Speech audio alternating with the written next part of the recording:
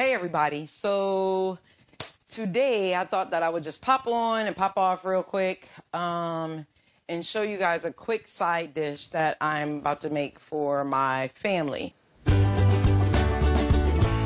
This recipe that I'm going to share with you guys is very simple, and guess what? It's all to taste.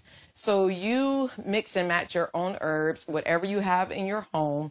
It's very simple, very easy. It's two pots in one bowl. If you're just making it at home, you don't need all of these little prep things going on. So it's very, very simple. So let's get started. Again, you can make this with potatoes. You can make this with carrots. You can make this with turnips, rutabagas, whatever root vegetable you have at home, you can make this same dish with. Even if you have spaghetti squash, instead of taking the squash out of the peeling, you would add the garlic and the herbs to the spaghetti squash, pop it in the oven and roast it that way.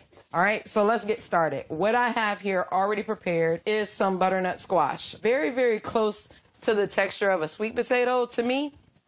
Not as sweet as a sweet potato, but you can use it in substitution for a sweet potato, okay? And then I have a nice bowl of herbs, nothing specific. I have rosemary, thyme, I have some flat leaf Italian parsley, I have some basil, okay? I also have my beautiful container of elephant garlic.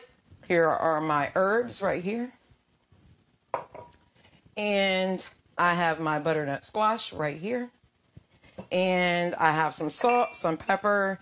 And for me, because I love to enhance the sweetness of the butternut squash, I also have some of my Spiceology granulated brown sugar. Okay?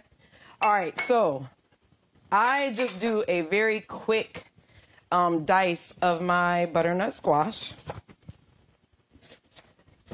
You do not have to be extra for this, okay? Just dice it up really nice. All right, so this goes into a pot of water, and I put some salt in my water, and you can just go ahead and pop that in there.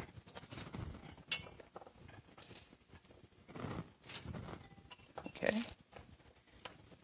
Butternut squash doesn't take as long as sweet potatoes to cook. I will say that. It's a very quick boil on these sweet potatoes.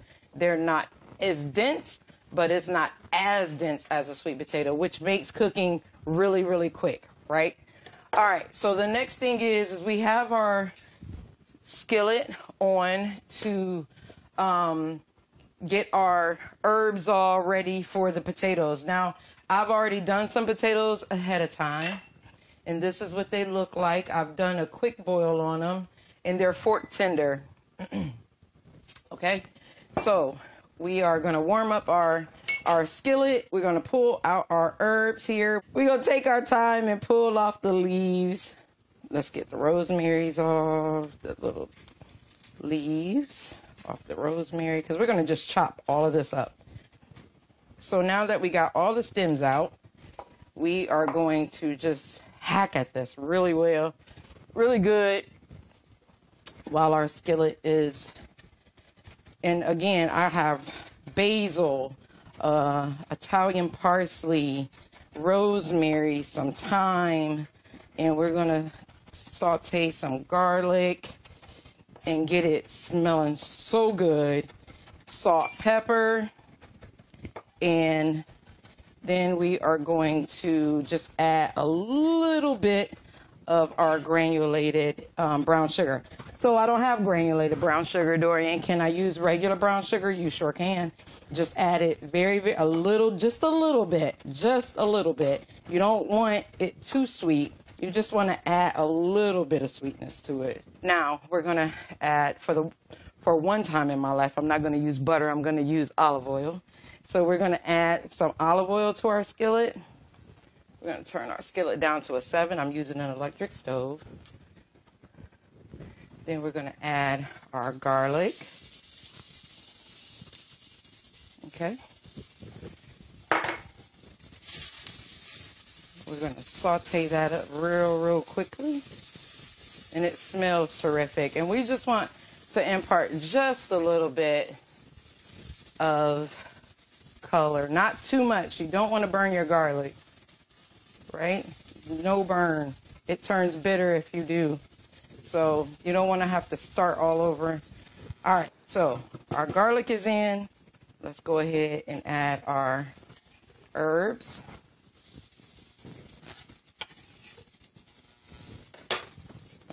Uh-oh. We're going to stir those around real quick. Really quickly. Okay. We're going to turn our fire off, right? Then we're going to add our butternut squash. And we got just a little bit of water from the butternut squash. That's going to help us spread these herbs around. Man, look at that. Woohoo! Yes. Let's add a little bit of salt. A little bit of pepper. Okay. And I'm adding some of my granulated brown sugar just to add a little bit of sweetness to it because I like it like that. Oh my God. All right, so this is our end result. Oh, it looks good. Okay. Get all that goodie, that garlic, and all those herbs out of your skillet. Don't leave nothing behind. And that there is our herb and garlic butternut squash.